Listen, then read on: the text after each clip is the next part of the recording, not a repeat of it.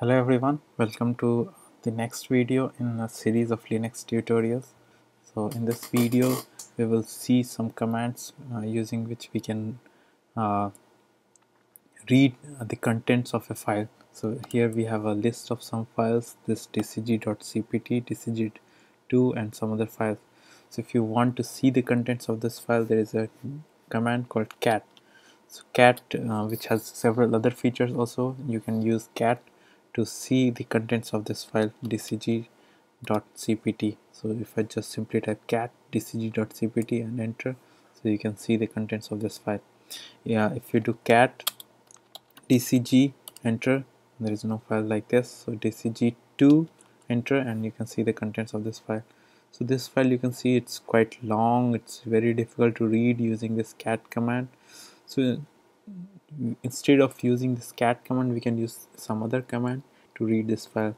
So you can use more and then you type this tcg2 enter, and you can see that now you're getting one page at a time on your terminal.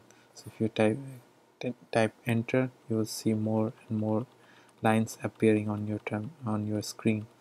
So it's more easier to read it, but uh, it's difficult to read whole document because we cannot go down by just simply scrolling. We just need to keep typing it. So instead of this more command, there is less command called less. Then you can type tcg2 and enter. So now you can move both sided. So less is kind of more of more. So you can use less to read it even more elegantly. If I simply type more plus 1 and then this tcg2, then you can see one screen at a time.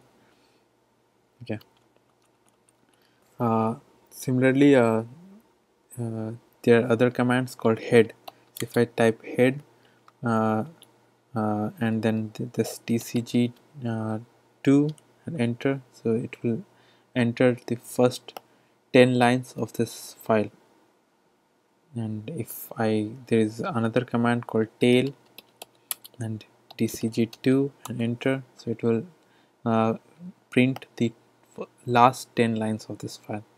So it's sometimes very easy. If you want to print only first one line of the file, you simply type head -1 dcg and it will print out only the first line of this file.